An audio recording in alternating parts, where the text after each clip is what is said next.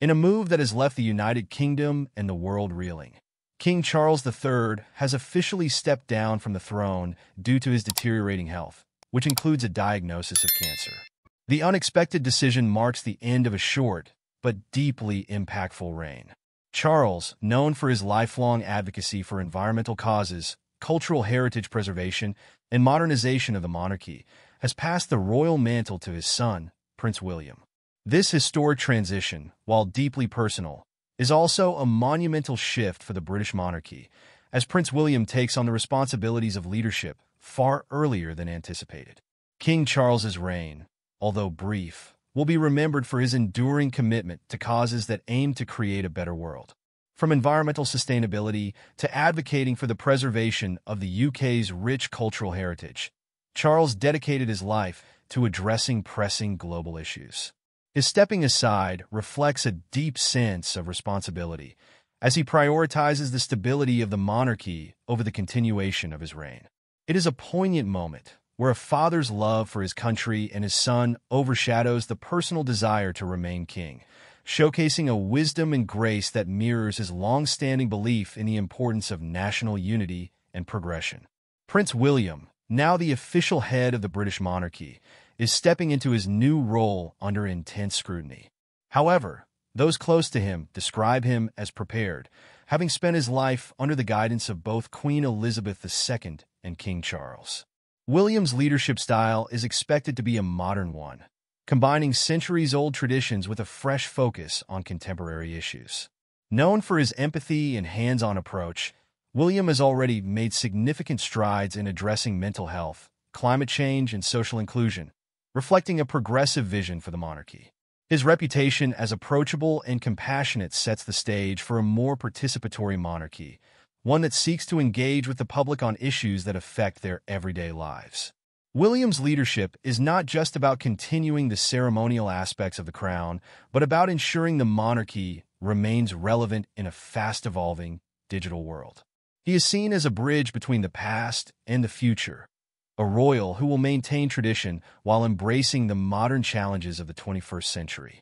Yet, the road ahead is not without challenges. As Prince William takes the throne, he will have to balance the deeply entrenched traditions of the monarchy with the growing calls for modernization. Public expectations are high, with some urging for greater transparency and a more active role in global issues such as climate action, mental health awareness, and social equity. At the same time, William must navigate the delicate balance of upholding the monarchy's symbolic role while ensuring it does not become outdated in a rapidly changing world. The global impact of this transition will be felt far beyond the UK, especially in Commonwealth nations, where William's leadership will have wide-reaching implications. His ability to connect with younger generations and address global challenges positions him as a potentially transformative figure, not only for Britain, but for countries that still look to the monarchy as a symbol of continuity and leadership. On a more personal level, this transition is a deeply emotional and familial one. The relationship between King Charles and Prince William has always been one rooted in duty and legacy, and Charles's decision to step down demonstrates an incredible act of love and foresight. For William, stepping into his father's shoes comes with immense pressure, both from within the family and from the public. The weight of the crown has never been heavier, as William assumes greater responsibilities amid his father's illness, all while maintaining a public image of stability and strength. William's ability to reshape the monarchy will also depend on how he balances his personal life with his public duties. As a devoted husband and father, he has always strived to maintain a sense of normalcy for his family, despite the immense pressures of royal life.